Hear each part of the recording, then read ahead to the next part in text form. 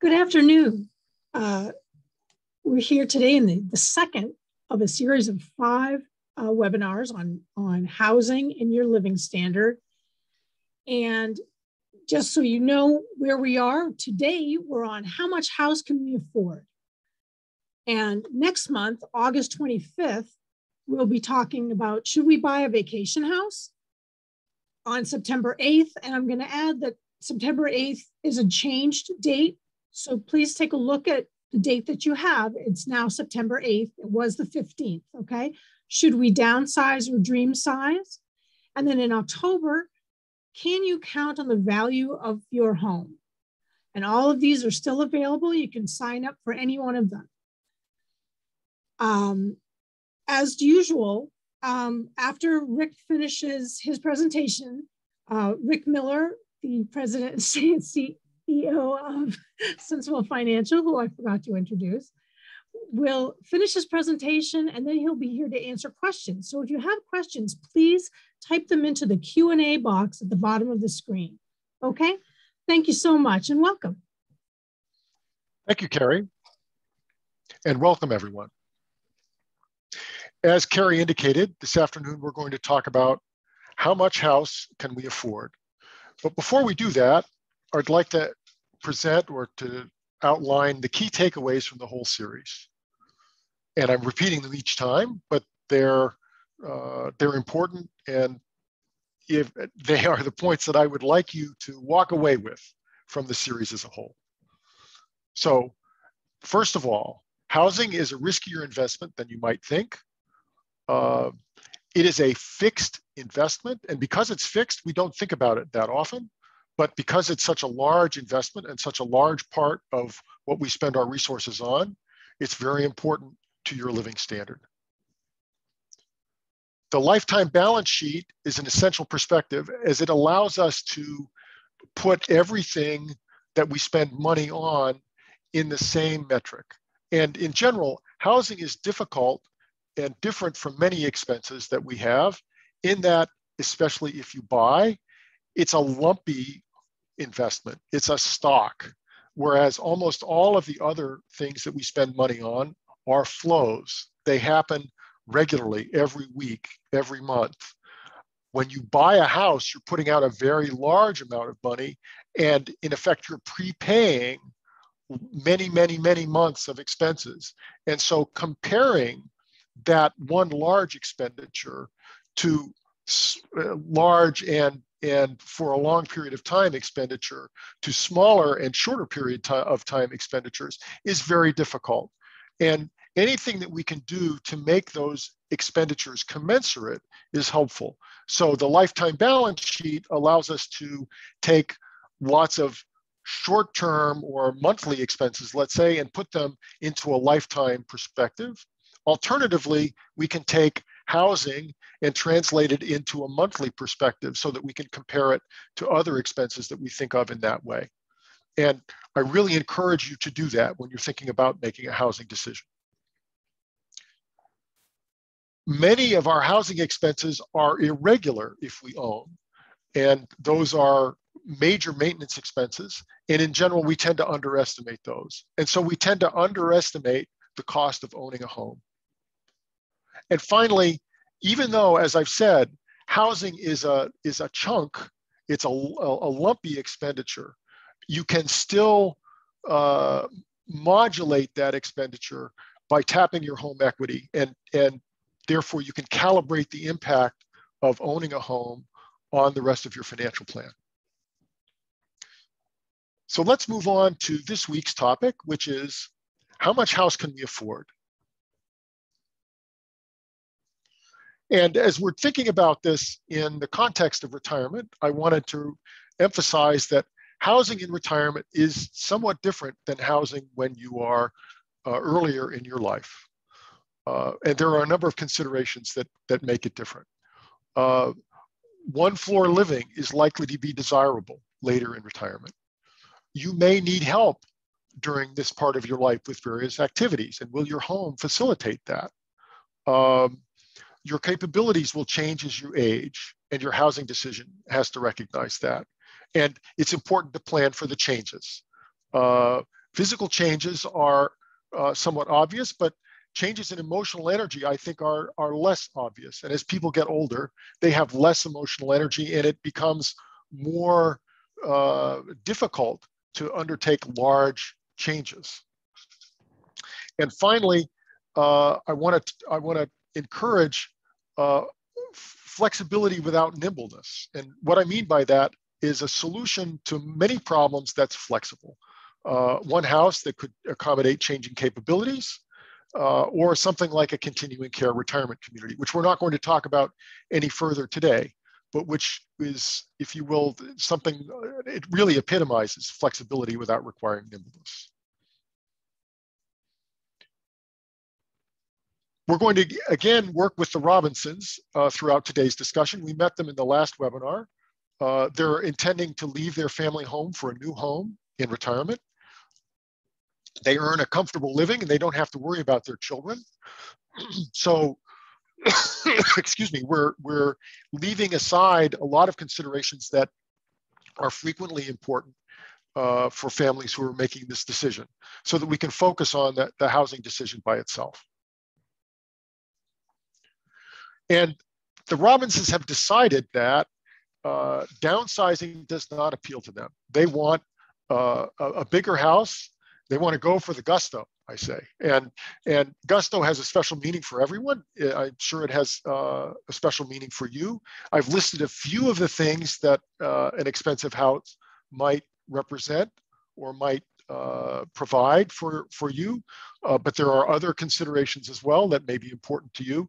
And we're going to focus here on the expense, but the expense is for a reason, and it's usually for something that's important to you. And in addition to wanting a more expensive house, they don't want to reduce their living standard. They want to keep spending what they're spending.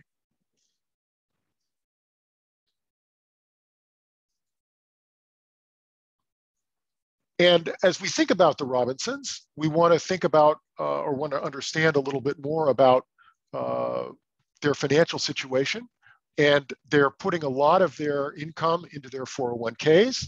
In fact, they're putting as much as they can in their 401ks. They have substantial 401ks already. They have a good sized checking and savings account, which they're also adding to every year.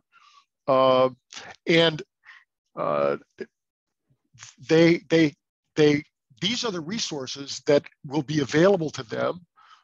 These are the financial resources that they own that will be available to them as they think about this housing decision.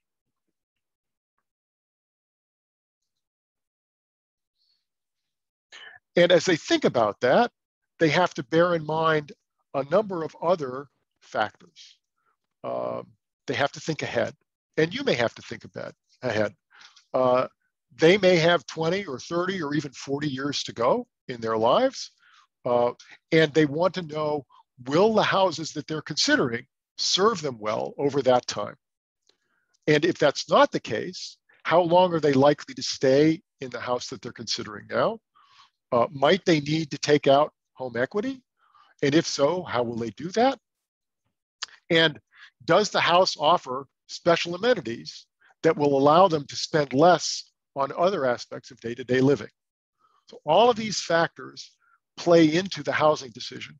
We're going to focus on just the financial aspect, just on the impact that the house that they're considering will have on their financial situation. But all of these other factors are also important.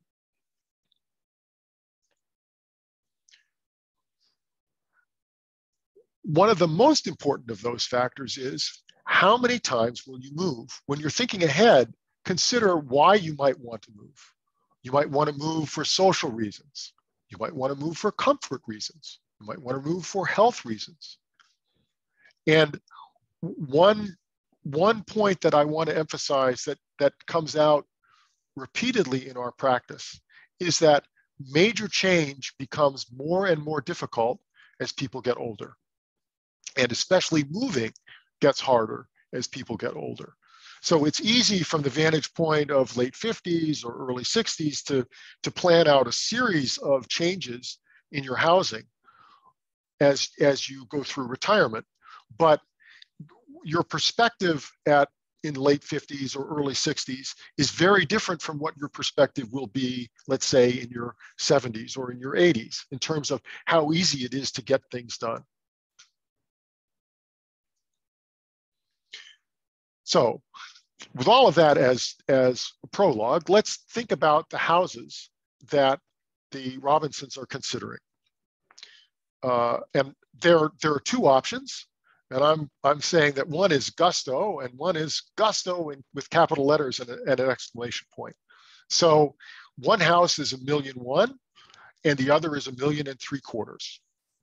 And you can see differences in both the cost of the house here and also in the flows or the annual costs.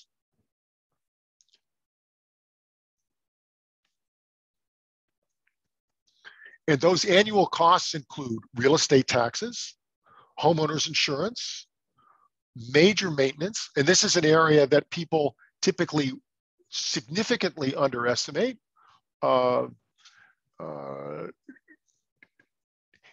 People tend to think about real estate taxes. That's on the listing.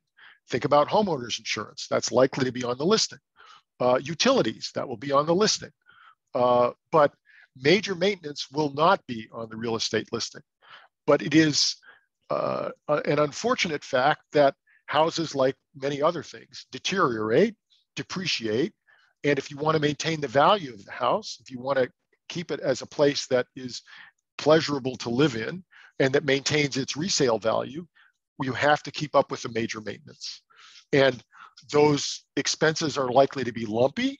You don't incur them on a smooth basis. The roof doesn't need to be replaced every year. The boiler doesn't need to be replaced every year. The kitchen doesn't need to be updated every year.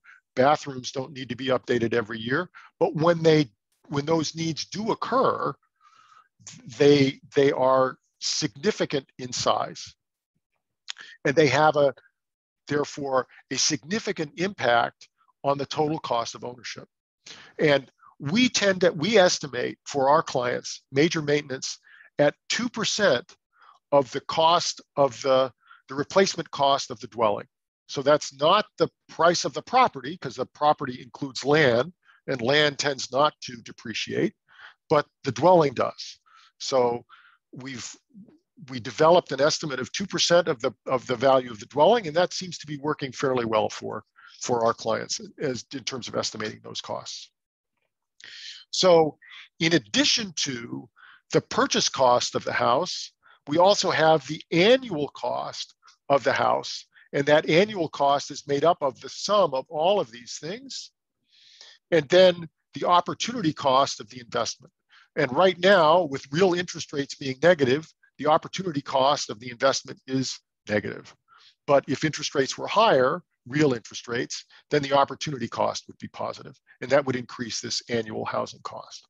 So when we're thinking about the cost of these houses, we need to be comparing, and we're trying to think about that in a flow basis or on an annual basis. These are the numbers that we should be thinking about rather than these numbers, which are also important because we've got to come up with those resources somehow. But having done that, we're also going to be incurring annual housing costs, which are quite substantial. And as the Robinsons think about this, and they think about the impact of the larger house or the much larger house on their living standard, they see that if they just stay where they are, that they could afford to spend $74,000 a year on consumption.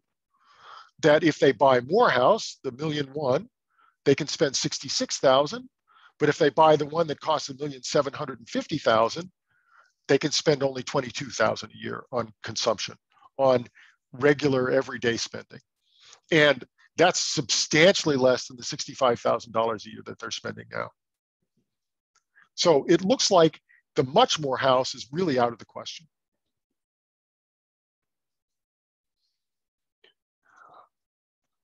Let's think about what more house costs, though. We have the simple numbers here that say they can afford it. They can spend $66,000 on day-to-day living versus $65,000.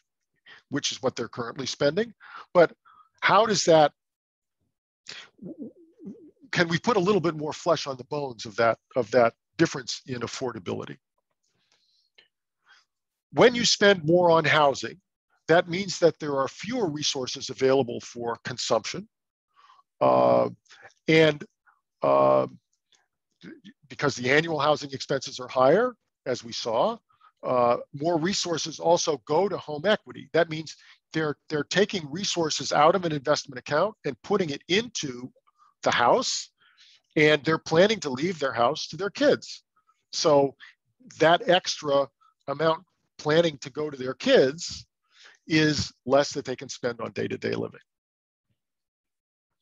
Now, in addition to those direct financial considerations, there are others as well that are special to retirement.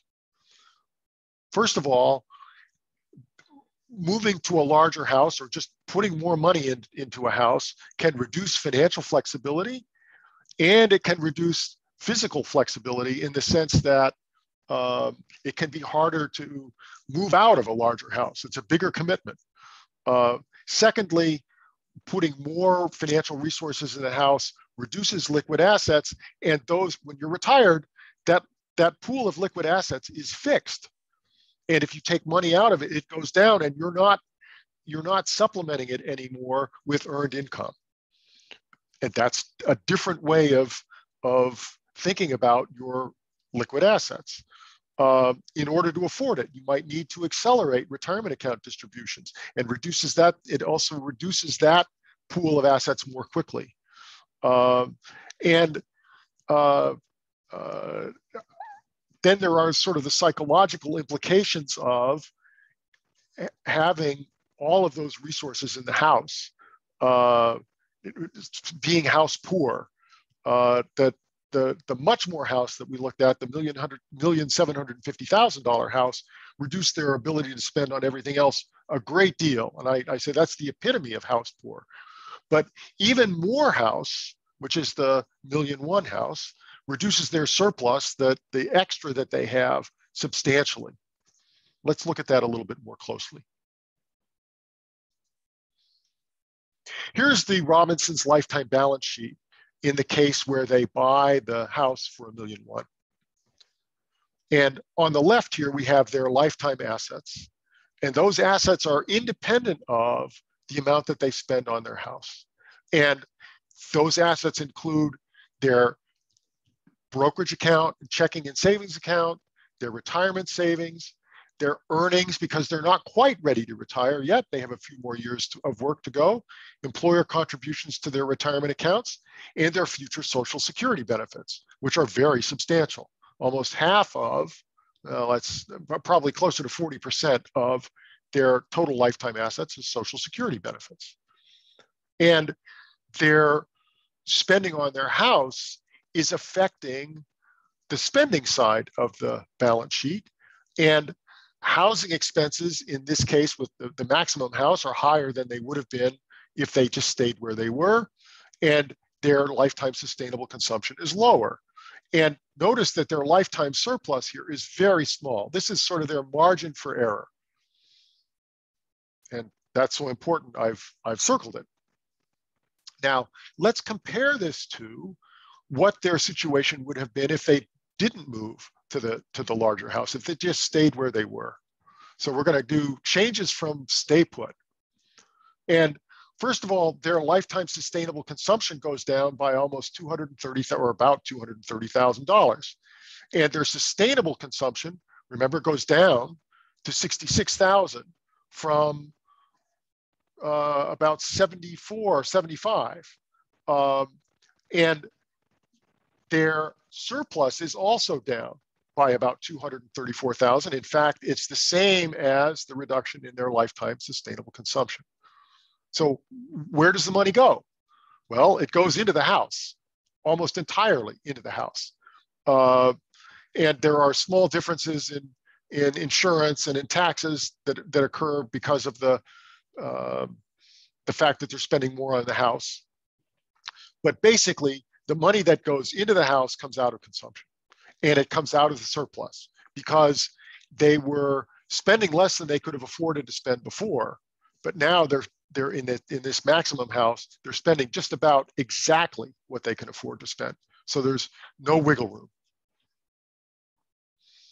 Now, there's one other thing that happens, which is that their terminal real property equity, which is the value of the house that they're going to leave to their kids, is up by about $80,000. So some of the money that goes into the house goes to the kids, as opposed to in maintaining the house and real estate taxes and so forth. So some of these housing expenses here are the ones I talked about, the flows, the real estate taxes, and others are money that goes into the house itself, into the equity in the house itself. Okay, so the Robinsons really don't like this very much. They're not very happy because the house that's $1.1 million isn't that different from where they are now, which is, I think, $950,000. And they wonder, isn't there anything that they can do to enjoy a larger house for at least a little while? And well, there is. Suppose that they bought that $1,750,000 house in 2024, and they lived there for 10 years, and then they downsize to $750,000. And they figure by the time they're in their 80s, they won't really be able to enjoy that larger house as much. So they'll be happy to move to a smaller place. And this isn't just a financial maneuver. They'll really get 10 years in that larger house. So let's see how that works. And it works pretty well. It looks like the perfect solution. Notice that if they retire and buy that much larger house and then downsize, they can spend $75,000 a year, which is just about the same as what they could spend if they retired and stayed put. So they're going to have just about as much surplus as they would have had before. And they weren't sure that they'd get the full benefit out of the much bigger house after 80 anyway. And they've got more surplus, about $10,000 a year worth of surplus, or $300,000 in total. And they'll still have $750,000 to leave to Jessica and Theo, their kids, because that's what the house will be worth when they leave it to them.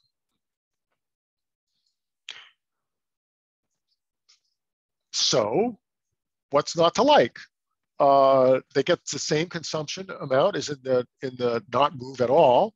They get lots of surplus. They get more financial flexibility, but there are some practical issues. It would be a major effort to move at 80, much more effort than to move into the house. We're also going to see that there's substantial financial pressure to move at 80.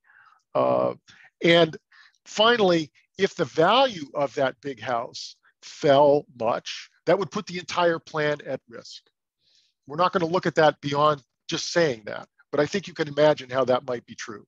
If the plan says they're going to sell the house for $1,750,000, and then they can only get $1.5 million for it, that's going to take out a lot of the surplus.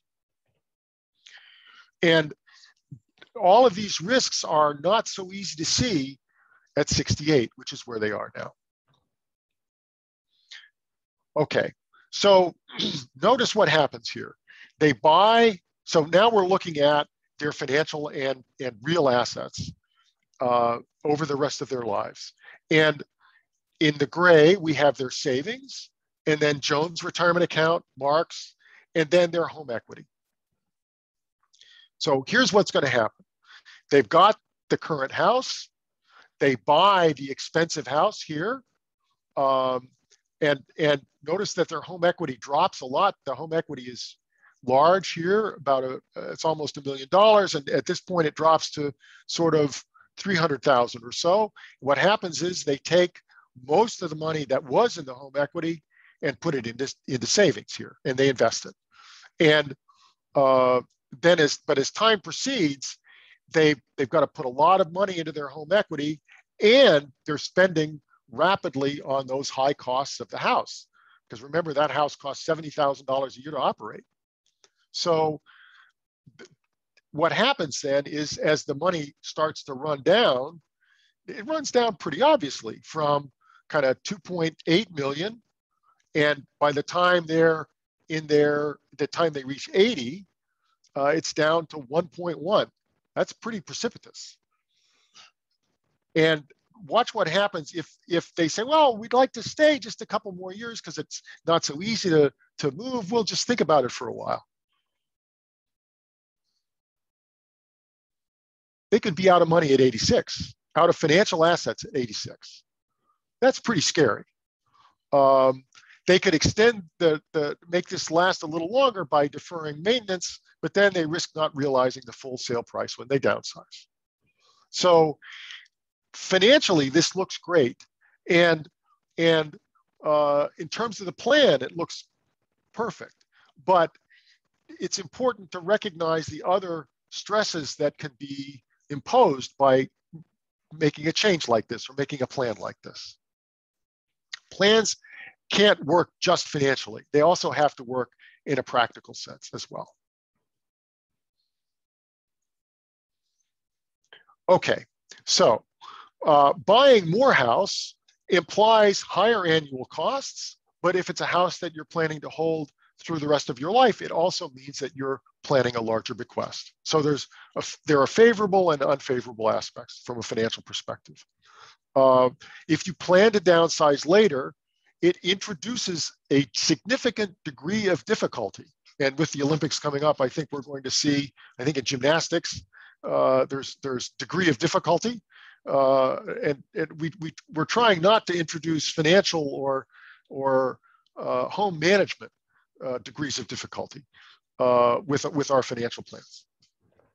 And then secondly, when we plan to downsize, it adds investment risk because we're relying on being able to get equity out of the house later in life. And if the financial markets or the housing markets don't cooperate, that can put a real wrench into our plans.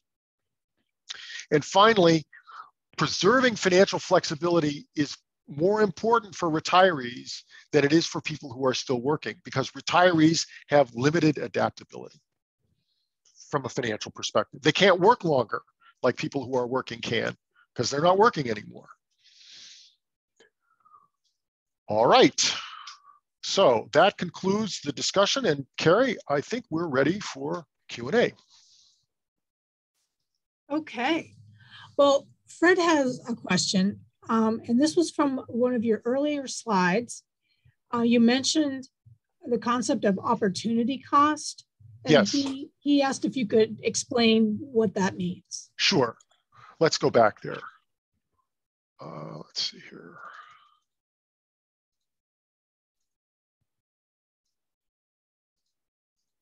Oh, all that animation. Okay. So the money that you have invested in your house is money that cannot be invested in financial investments. And therefore, you are giving up the financial return on these amounts. And the opportunity cost is larger for the larger house than for the smaller house. Because in this case, we could have $1,750,000 if we were renting, let's say, we could have $1,750,000 invested in, and we're calculating the opportunity cost based on the rate of return on the risk-free investment. And right now, real interest rates on risk-free investments are negative. So the opportunity cost is actually a little bit negative. We're looking at the difference in expected return between the money invested in real estate and the money invested in the risk-free investment. And if the expected rates of return are the same on those two things, if the expected rate of return on the house is the same as the expected rate of return on the risk-free investment, then that opportunity cost is zero. That net opportunity cost is zero. Okay. This is something I've been wondering about. A lot of times you'll see that there's a rule of thumb about your income has to be X amount to be able to afford this house. I mean, is there actually an amount of income that you need to be able to afford each house? How does Right. that determine if there is one? Right. There are, I think, two ways to think about that. One of them is in terms of flows, and the other is in terms of stocks, right? Flows are expenditures that we make every month. Stocks are sort of lifetime values. So let's think of it in terms of flows for a minute. And flows are, we're seeing right here. And the appropriate flow comparison is not spending versus income, but rather how much can you afford to spend on everything else? And is that enough for you? So regardless of what your income is, if you can afford to spend, and afford, I mean in a lifetime basis now, not on a cash flow basis. So, and if you did this long-term plan, and the plan, the analysis suggested that you could afford to keep spending what you like to spend on day-to-day living, even if you spent that amount, the amount in question on a house, then you can afford it. And the annual cost as a percentage of your annual income might be anything, depending upon what your assets are. Because when you think about just income, you're ignoring assets, mm-hmm. right? And it may be that when you buy the house, that you're taking assets from one form and turning them into another form of assets. And that may be quite affordable, even if your income is low. Mm-hmm. On the other hand, if you have small assets, you might not be able really to afford a house, to afford buying a house, because I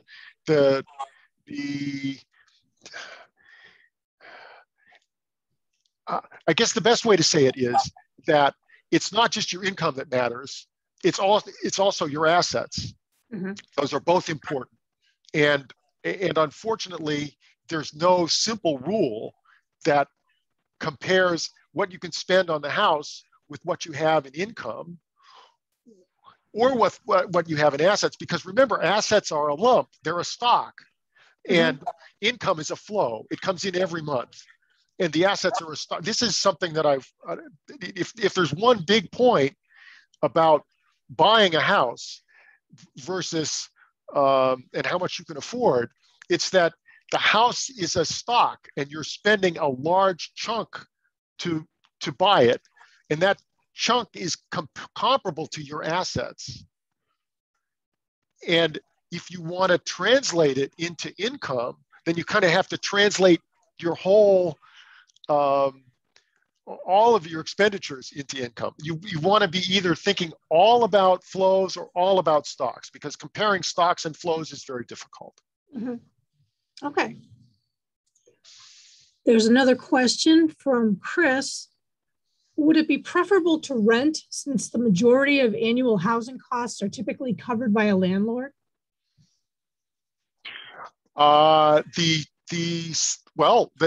First of all, you could go back and watch our webinar from last week where we talked about that extensively. But the short answer is that when you own the house, you are the landlord. We've kind of eliminated the middle person here. But one way or another, those costs have to be covered. Either you cover them yourself as the owner of the house, or you cover them through the rent that you pay to the landlord. And it's basically equivalent. Okay. Well, this is a sort of a different facet of the question that I asked. If there's a rule of thumb relative to one's net worth that can act as a starting point in identifying how much to spend on a home in retirement. Well, let's look at our lifetime balance sheet as a way of thinking about that. In general, when you're thinking about your lifetime wealth, your wealth is the left-hand side of the balance sheet. And that includes your tax advantage savings, your non-tax advantage savings, your any earnings that you have coming if you haven't yet retired, and then your Social Security benefits, which are frequently a large asset and larger than people tend to think. And the question, a way of phrasing the question might be, well, for somebody who's got 4.8 million in this case in lifetime assets, what's the right amount that they should be spending on housing expenses versus on sustainable on consumption, right? Day-to-day living. And when you pose the question that way, I think that it becomes clearer that there's no simple answer to this. Some people really like houses and they really like living in nice houses, and they're willing to drive less expensive cars and take fewer vacations and hang around home because they got a nice house and they've put a lot of money into the house. And I shouldn't say a nice house. Lots of people have nice houses. They've got an expensive house, but they like having the expensive house. And I think back to all of the attributes that we talked about that make a house expensive. Does it have great finishes? Is it in a Tony neighborhood? Is it bigger? Does it have expensive appliances in the kitchen? All of those things, right? Which influence your quality of life, but people have different preferences about that sort of thing. And the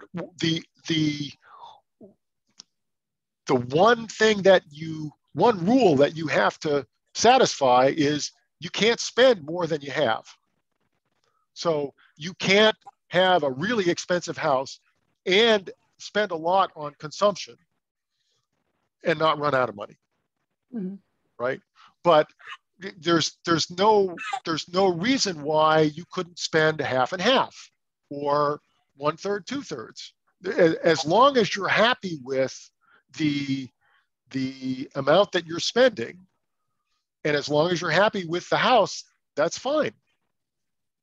And there's no I'm not aware of any psychological research that says it's psychologically dangerous to spend a certain percentage of your wealth on housing or smaller than a certain percentage on housing. And it's also going to vary depending upon where you live. Regionally where you live, because some regions of the country, housing is very inexpensive, and in other areas of the country, housing is very expensive. And I haven't looked at it. I should. It would be interesting to look at, but my suspicion is that people spend different percentages of their income on housing depending upon where they live and whether housing is expensive or not. Excuse me. Right. Let's see. Are there any suggestions on not being able to obtain a mortgage to buy a new residence because of the drop in income during retirement? Ideally, this person would want to use proceeds of the sale of the old house for the new house, but timing may not line up. Assets don't seem to count much for mortgage, and IRAs cannot be used as collateral.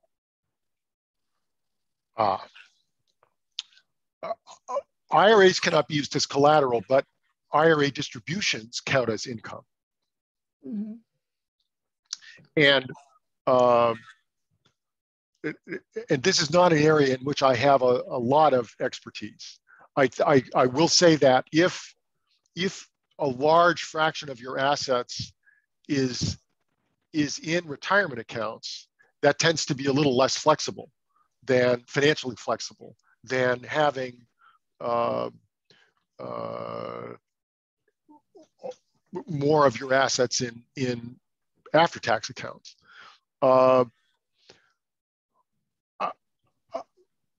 My sense is that if you are not stretching financially to buy the home that you're trying to move to, that you can get a bank to work with you on, if you sort of walk through the entire set of transactions that you're trying to undertake, that you may be able to work something out with the bank. You can certainly get a home equity line of credit on your current home and borrow some of the money that you might need to buy the new home. So you can access the equity in your current home in that way. You can't access all of it, but you can access a good sized chunk. So there's more. There are a variety of ways to make this work. There is one additional approach that requires a lot of caution and a lot of care and staying very close to the various financial institutions involved. But here is how this works. If you have, suppose that you have the purchase and the sale lined up in pretty close proximity. So the purchase of the new house is, let's say, 30 days before the sale of the old house will occur. So you've got a 30-day window, and you're short. You can do the following. You can take the money out of the IRA, take a distribution from the IRA for the difference,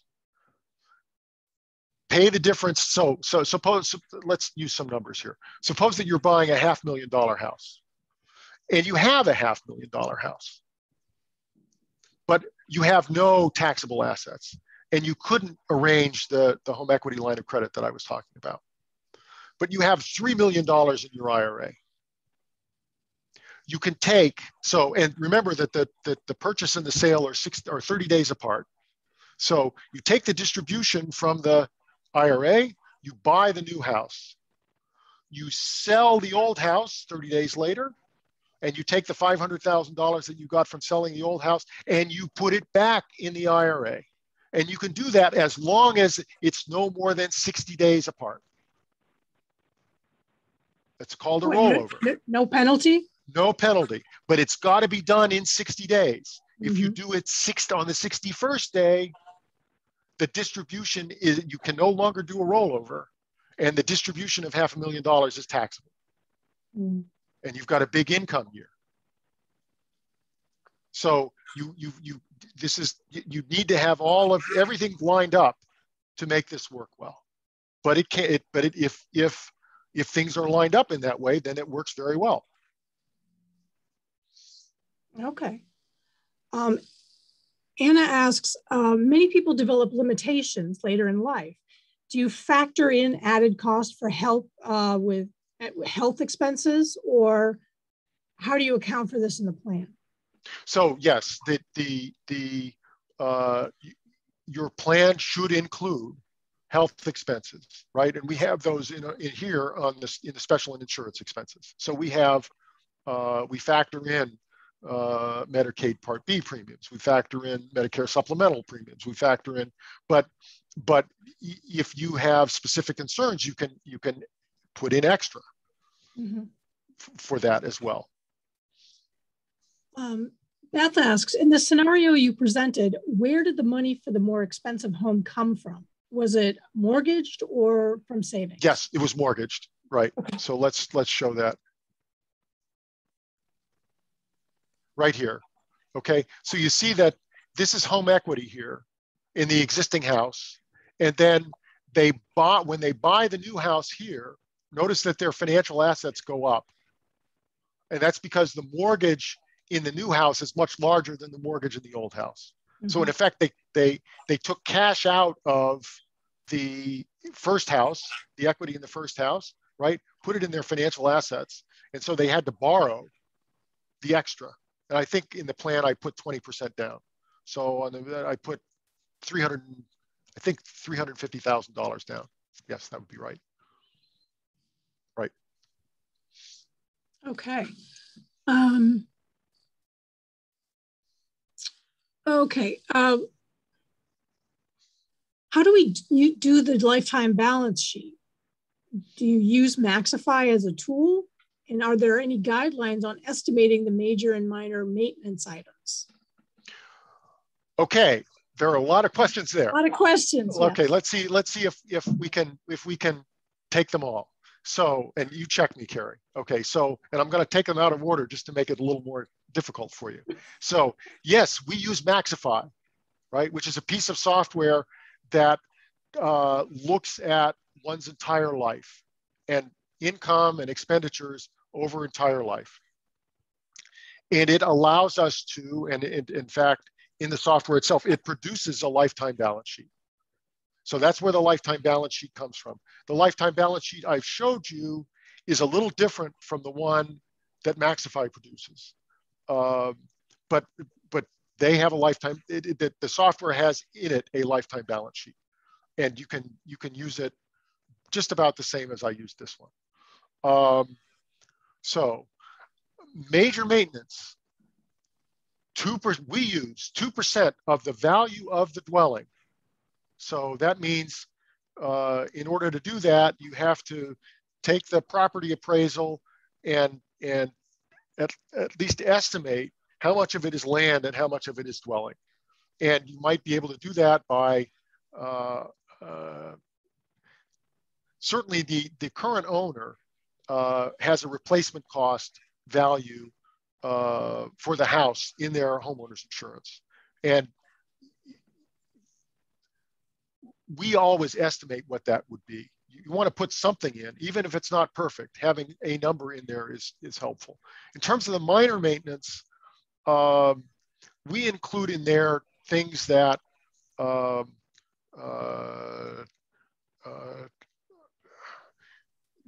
some people cut their own grass. Other people have a lawn care service. Some people shovel their own driveway. Other people have a service to do that. Some people do their own minor electrical and plumbing work. Other people hire a plumber and an electrician. And a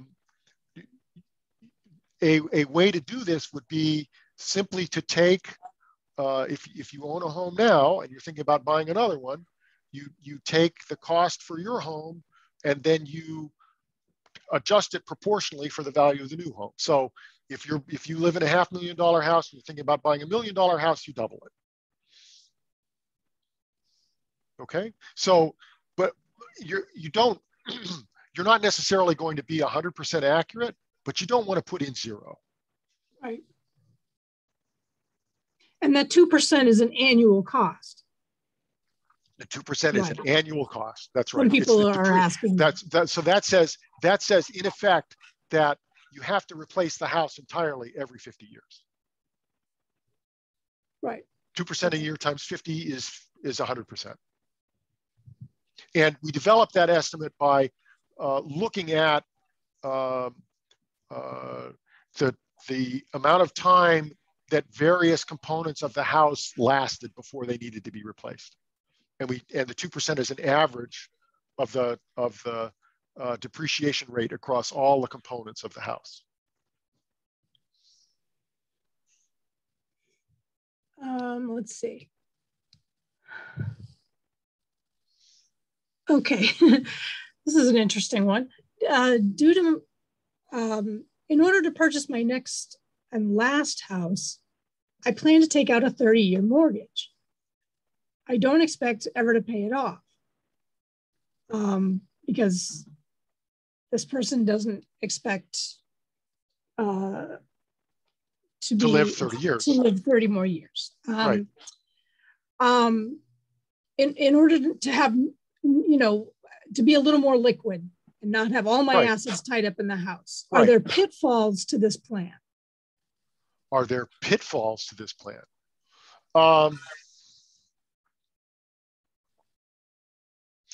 Well, I guess that the biggest potential pitfall that I can see is that it might be that someone might be tempted to take the money that they got out, right, or the money borrowed for financial flexibility and invest it. And if they invest it and they invest a good percentage of it in stocks and stocks do very poorly, then they may end up with a mortgage and much less financial flexibility than they anticipated. That would be the biggest potential problem that I could see. There are other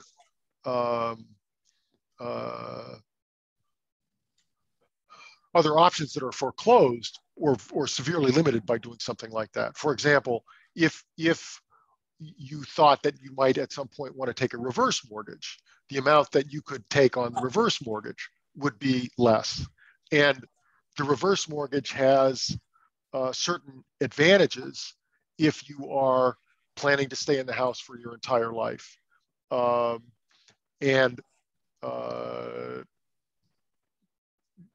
And you want to take equity out. It has certain advantages over a standard mortgage. So those are worth thinking about. I don't want to go into reverse mortgages here in this discussion, but because it's a very complicated topic. But reverse mortgages have certain advantages for retirees that standard mortgages do not. They're more expensive too, but it's worth thinking about it carefully.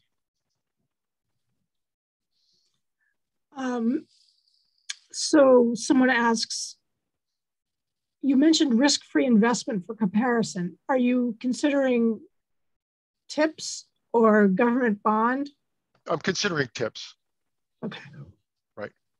And that stands for those? TIPS stands for Treasury Inflation Protected Securities, and they are Treasury bonds where the face amount adjusts for inflation, adjusts to replace inflation. So if you buy a bond for $1,000 and it's a 10-year bond, and in 10 years the price level has doubled, the bond matures at $2,000. Okay.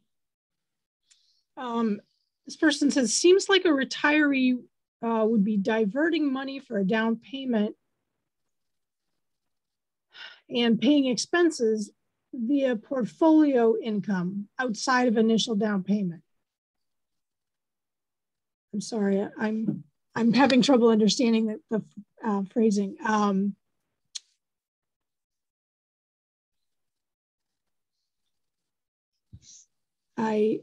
sorry, I don't really understand what this. So maybe they could repeat the question. Could we maybe go on to another and perhaps come back? Yeah. Let's see. Perhaps Nancy, if you could rephrase that, then we can ask that question. Okay, there's more here. On one of the last slides, the home equity dropped between age 68 and around age 73. And why did that happen? I think that's here, right? Here's the home equity getting smaller. From here's 68 and here's 71, and the home equity's in blue and it gets smaller. And the reason is that this is the time when they're selling their current house and buying the new one. And so they're taking, this home was mortgage free, and this home has a very large mortgage on it. And so they took a lot of the equity out of the home that they sold and put it into their investable assets, their savings, and they took a large mortgage. And then as they pay down the mortgage and also as they incur those housing expenses, their financial assets drop very quickly. Okay, I can see one more. How do you calculate replacement cost? Is it simply square footage times cost per square foot in your area? That's a way to do it. Mm-hmm. That would be a way to do it. When we're doing plans, we tend to ask for the replacement cost as reflected on the insurance policy. And we're figuring that the insurance company has a pretty good sense of what replacement costs are in the area. But if you're thinking about buying a home for which you don't have an insurance policy, then you can you could certainly use a square foot times dollar per square foot if you can get a good sense of what that cost per square foot would be. Again, when we're doing a plan like this, we recognize that we can't be 100% accurate, but we're going to be, but doing an estimate is better than, and doing a careful estimate is going to be better than just winging it. And what we're most concerned about is leaving important costs out. So leaving major maintenance out, for example, would be a big mistake. And not incorporating all of the costs is going to make it more likely that you're going to think that you could afford something that you might not be able to afford. That's another reason why we're trying to do things on a lifetime basis. Because again, when you do it on a lifetime basis, then you're thinking about everything in summary terms, in lifetime terms, rather than comparing a stock, which is that big lump you're going to pay for the house, to a flow, right? And when we do that, we tend to forget all the flows, right? So you look at the mortgage payment, you say, well, I can afford the mortgage payment. And the mortgage payment's got my real estate expense taxes and my insurance premium in it. I'm done, right? But no, you're not, because that you've got to maintain that house. And those maintenance costs are a large fraction of the total. Let's go back here.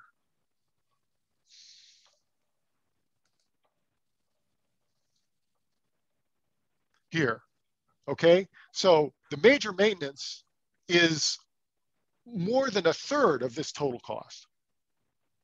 Major maintenance is $26,000 and this is $67,000, right? So it's of the order of 40%. So if you leave that out, if you leave major maintenance costs out of the cost of housing, you're going to significantly underestimate the total cost of owning the house. And that's a big mistake. Right. Nancy did come back. She said she was trying to find the rules of thumb when considering how much to put as a down payment and how much to expect from a portfolio for the remaining flow expenses going forward. Got it. Okay. And Carrie, this should be our last question because we have to close at 4 o'clock. Okay. Nancy, there is not a good rule of thumb here.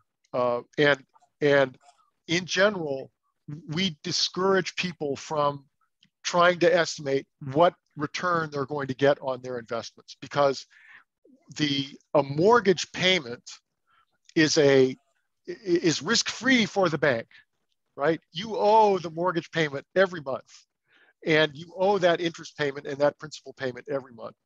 The money that you will earn on your investment portfolio is not risk-free. It's very risky. You don't know what it will be.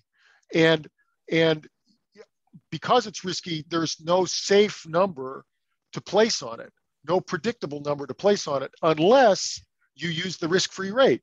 The risk-free rate is the only one we know that we can count on. And right now, the risk-free rate is negative. So we, in general, do not advise people to take a mortgage, borrow money, and then invest it as a profit-making exercise. I think that's very risky to do. Okay, so I think we're going to have to stop it here. Let's move to the